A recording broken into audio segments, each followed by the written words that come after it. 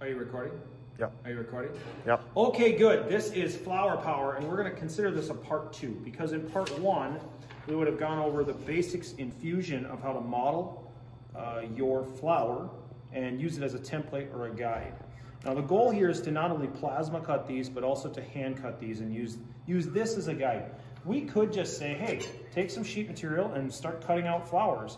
That would be complete manual, complete by eye and by hand. So instead we're using a template system where we would cut out in relief, create a positive image on material by cutting this out, laying it, and spraying it. So let's just go over a little bit of basics on that. I've got this one we've already used as a guide.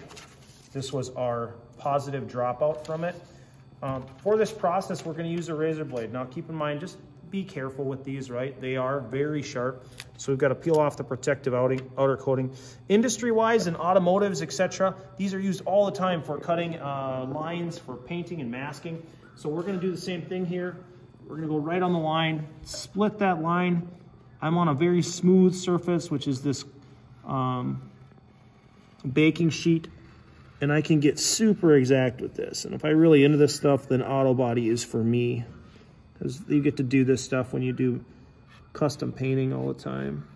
So I'm following these, right, and that's going to relieve this. It's going to take a little bit of time for me to get my template. Once I get my template out, then I'm going to get some material to spray, and we'll demonstrate that next. So you can pause. So we've taken the time to cut out and create a negative of our flower. I already used this one, but we're going to use it as an example. We're going to find material, color that we want, yellow most likely for the petals, or maybe white.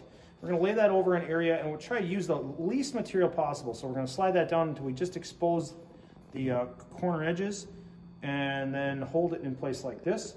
We're going to dust this with spray. We do not need a lot of spray at all. It's only an indicator to where we need to cut. So to turn on our spray booth here, we got the motor and the light. Turn the motor on. The motor's going to suck air out of here and filter it. I've shaken this can for a minute. There's a slug in the bottom that agitates it for at least a minute. And then I'm just going to dust this lightly. I want these to lay down. Nice, like that.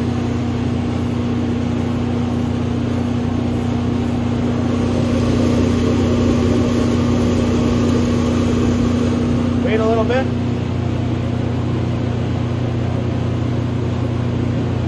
When we get here, you're thinking, well, why did we just spray this? We have a protective coating on this anodized that peels off. It's going to peel off and give us that really nice look, okay?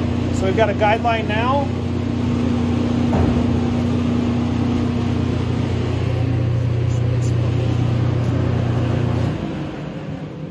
Now we need to spend some time building our forearm strength and tin snipping these out.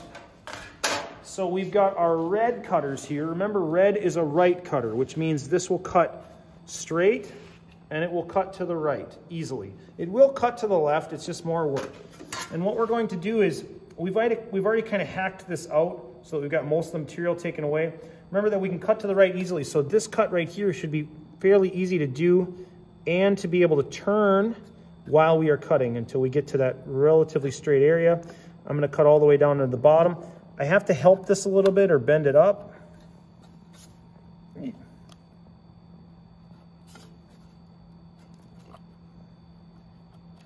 This is going to take some time. We figured, I'm caught right here, so I can actually just relieve this.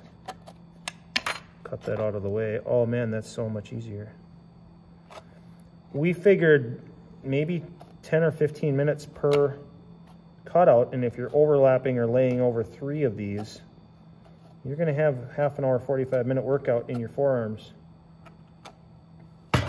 When you get down to the bottom like this, you can fatigue that away. Depending on how you want to finish your flower petals, they're supposed to be radiused, so you just want to be really consistent with that. I don't have a great guide here, so I'm just going to cut. Oh, that's terrible. It's totally just cut flat. I can nibble these away, and we are going to do some finished sanding on these edges to try and get our radius consistent. Bottom line is I want to take some time to make this look like a natural or organic curve. That's looking better, okay?